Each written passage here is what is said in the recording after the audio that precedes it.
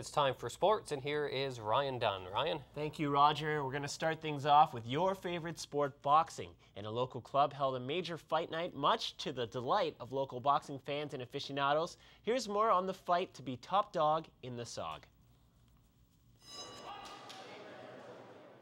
Mississauga's Combat Arts Training Academy held a 12-bout card this past weekend, pitting their own boxers against fighters from various other clubs.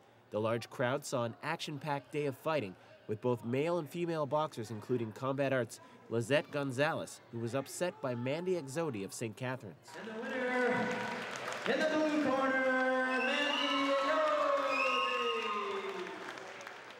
I was actually pretty relaxed going in, but you know, once you get in there, you can never tell what your opponent's like. And she kept hitting me with the right hand, and I was open for it. So, like I said, you never know what's going to happen in there. You can go in as focused as you want, but you win some, you lose some, and I lost. I train about 7 days a week for about an hour and a half every day, so my cardio level is really high, but when you get in there, you're nervous, your legs get tired, and it just goes by really fast. It's only 3 two-minute rounds, but they go by really fast, and you get really, really tired really easy. Also on the card was Lexton Bates, a Combat Arts boxer in the 148-pound class, who won his bout against Ahmad Shukrik with a flurry of punches that included a very rare knockdown.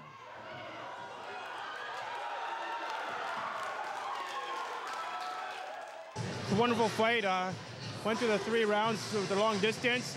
Took him out at the end of the 3rd round. You know, it was a very good fight. I couldn't do it without my coaches, Sterling and Raph.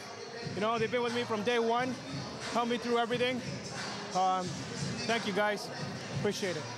Combat Arts is continuing to raise its profile, with a member already winning a Muay Thai title this month and another participating in a major Ultimate Championship mixed martial arts card, and also a stable of good young boxers who have national potential.